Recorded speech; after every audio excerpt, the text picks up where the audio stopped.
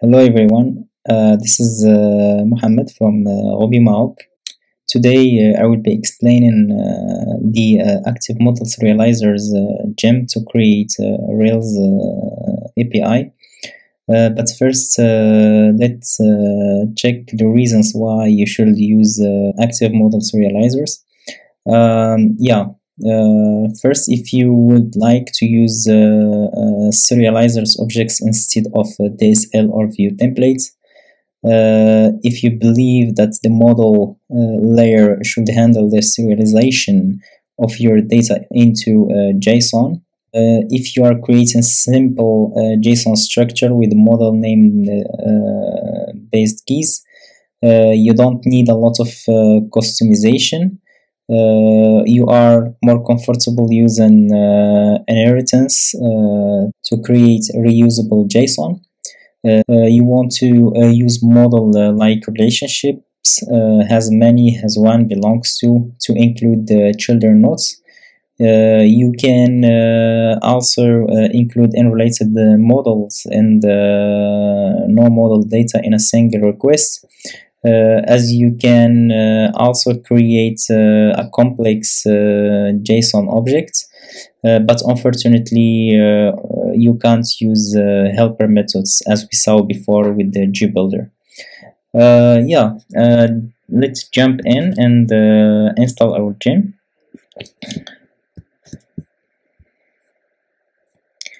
Let's go to the gem file and add here the active model serializers and run the bundle install.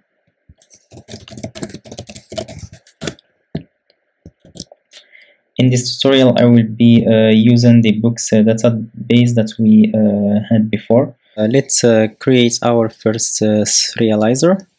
Rails generate serializer book with this attribute ID, title, language code, and number of pages.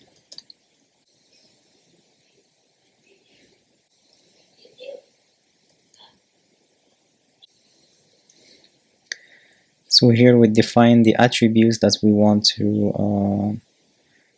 to handle. Here ID is duplicated because the ID might be added by default.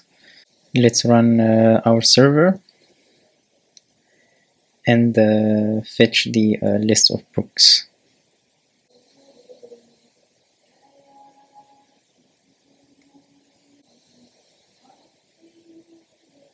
Yeah, great. So it works.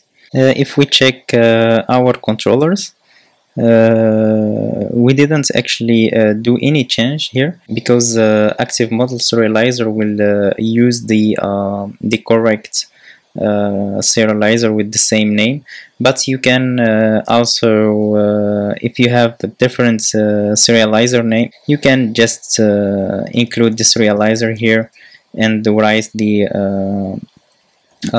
name of the serializer. And for the index action, you can do each serializer ABC serializer. And now let's include the authors of the book in our request.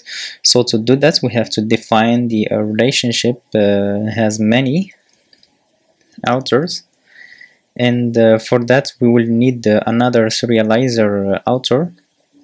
Let's create one.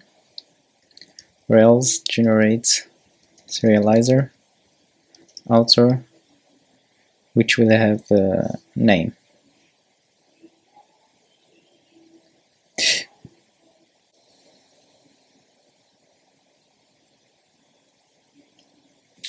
Let's check it out.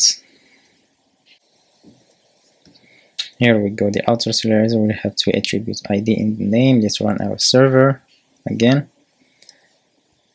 and fetch the list of books.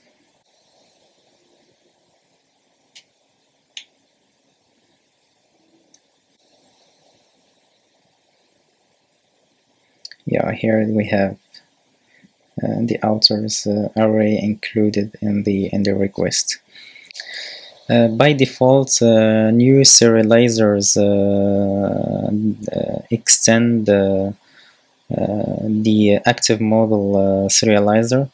However, if you wish to share behavior across the serializer, you can create a application serializer, as we have with application controller or the application record for the models. So let's create one application serializer. That's RB class application serializer, which should extend the active model serializer, and this one, the book serializer, should inherent from application serializer, and this one the same. So here we can see the duplicates. For example, we can define the attribute ID. So we remove it from here, and we'll remove this one from here. Let's fetch our request again. It should stay the same with IDs included. If you wish to use another name for this key, you just have to use the attributes method here, and refer the key name that you want to wish. So for instance here, full name. If we run, if we fetch the data again, here you got full name instead of name. You can also show some sensible data, add in the if statements to add some conditions. So let's add an attribute with private data, for instance,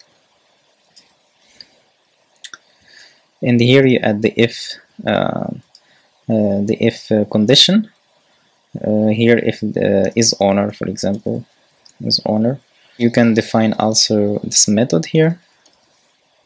You call object.id equal to current user that's ID, or scope.id. Scope by default is the current user, and the object is the author. But you don't have the current user, so we will remove that for now. We'll comment that for now. You can also cache the response of this serializer. So to do that, you have to add the cache key here. So let's say it's called book, and maybe version 1. We would call it version 1, version 2 when we make changes to this file. Let's say it will expire in 1 day. You can use the key to expire it as you want, but in this case it will be automatically expired after 1 day. On this example, every book object will be cached with this key. It's gonna be book /v1 / book, that's ID, book that's updated at. So each time you change this book, you will have to use a new cache key. Let's fetch the books again. Yeah, great. Awesome. Here you see that the first request took 270 milliseconds and the second one was faster, to only 27 milliseconds. Yeah, here you can find other cases in the documentation. Here there are really plenty of things that you can try out. Please go ahead and try them. If you have any questions, please let me a comment below and I will try to answer them. Thank you for watching, and see you in the next one.